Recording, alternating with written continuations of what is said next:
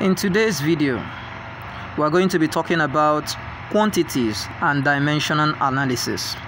Quantities are any physical observable that can be measured. We have two types, the fundamental and the derived. Fundamental quantities are those basic, rudimental, foundational quantities, and they can stand alone. Now, example of that is mass. The SI unit of mass is kilogram, and the symbol for kilogram is K and G. That's kg. We have dimension of mass being capital letter M.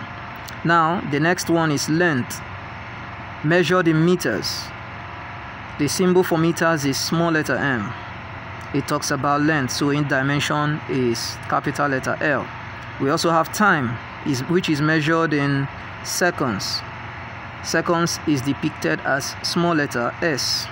Then, which talks about time, the dimension is capital letter T. We also have Kelvin, we have current, which is measured in ampere, and we have a lot also, but for this class we're just going to stop here. Now, the next is derived quantities. These are quantities that cannot stand alone. You obtain them by the combination of two or more similar or different fundamental quantities. Remember, fundamental quantities cannot be obtained by combination of any. No, they stand alone. They originate, they are basic on their own. While derived are gotten or are obtained by when you combine two or more, they can be different, they can be the same fundamental quantities. You can now get example is area. Area is gotten by length times breadth. Length, let's use L, is a type of length. Breadth is also length. The unit for length is meters. So m, the unit for breadth, is also meters. So m times m gives you m squared. So if we represent the dimension of meters is capital letter L, so L squared. What it means is that dimension shows you the fundamental makeup of every derived quantity. Dimension shows you the skeleton, the building blocks of every derived quantities. So what that means is that when we look at area, you say, area. When dimension looks at area, dimension tells you that it's just length times length. It's just length squared. Okay, the next one is volume. Volume is length times width or breadth times height. This is a type of length measured in meters. This is also a type of length measured in meters. This is also a type of length measured in meters, which gives you M111, which is 3 according to law of indices. When we are multiplying similar quantities, we pick one of them and add their powers. So 1 here, 1 here, 1 here. We just pick one and add 3. You can see my video in laws of indices for more clarifications. So the dimension of volume becomes L3, L cube. That is the dimension of this. Now, let's look at someone else like density. Density is given by mass over volume. Mass is measured, that's the unit, is measured in kilogram, kg. Volume, we've already said that it is M3. So which means, according to laws of indices, we have kg. M3 coming up becomes M minus 3. If we are to put it in dimension, it will be kg talks about mass, m is meters, talks about length, minus 3. That is the dimension of density. We can also look at another thing, another derived quantity, which is another example. Let's look at velocity. Velocity is displacement over time. Now, displacement is a type of distance, is a kind of length. So the unit becomes meters over time, which is measured in seconds. So we can still write it as meters per second. Now, if we are to put it in dimension, it becomes meters, talks about length. Seconds talks about time, minus 1. If we talk about acceleration, another example, acceleration. Acceleration is velocity over time. Remember, velocity on its own is meters per second. So, which means this thing can be meters per second over another second. According to laws of indices, that's the units.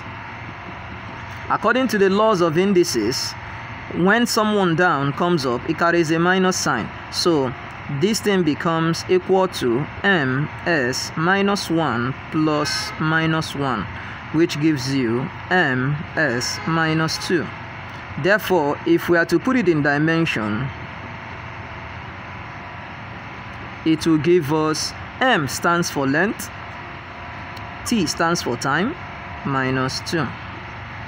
So these are some of the simple ones. Let's look at force.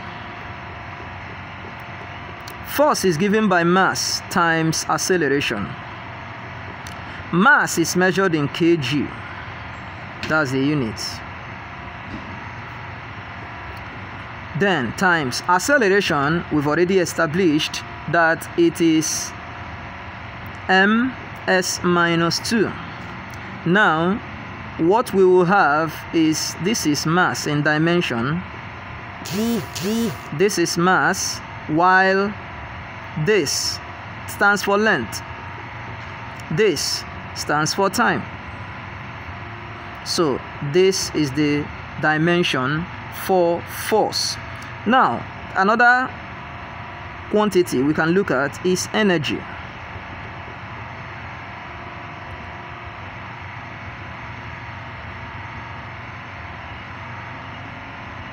If you call it energy, you can still call it work done.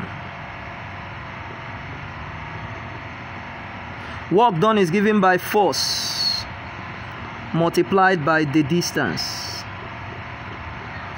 Force, we've already established that it is kg, the unit, kg ms minus 2 times the distance. Distance is measured in length. Distance is measured in meters, which is m. So this is m multiplying another m, 1 plus 1, which will give you kg m squared s minus 2, which will give you kg stands for, that's the dimension. Kg stands for mass. M, meter, stands for length. T, minus 2, stands for time, minus 2. So this is the dimension for force or work done. Now, we can also have others like power. Power is given by energy over time. That's the formula for power. Now, we've already established that the unit for energy on its own is kg m squared s squared over, this is on its own s. So if we bring s up, it will carry minus 1, which will give us kg m squared s 2 times s minus 1. Minus 2 minus 1 will give you minus 1, which will give you kg m squared s minus 1. Therefore, if we put it in dimension, it becomes kg stands for mass, capital letter M, small letter m, meters, stands for length, while S stands for time, minus 1. So which is for power. Another one we can look at is the word pressure, the quantity pressure. Pressure is given by force over area. Now you can pause this video and try this on your own. Now when you have tried it, we have to continue. You can pause the video and try it by yourself. You remember that we have already solved for force, and we said that force for the unit is kg ms minus 2. That is the unit for force. Now we bring in area. Area on its own is, remember we said area is m squared, length times length, or length times breadth, or length times width. So both of them length. Now this one comes up according to laws of indices. It will become kg ms minus 2 times m minus 2. When you resolve that or simplify that, you are going to be having kg m, 1 is here, 1 minus 2 is going to give you minus 1, s minus 2. So if we are to put it in dimension, we are going to have kg stands for mass, meter stands for length, minus 1, s seconds stands for time, minus 2.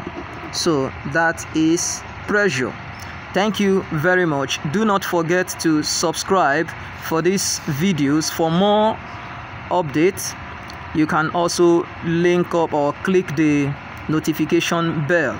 This is coming to you from Inspire Ken Tutorial. Thank you. See you again.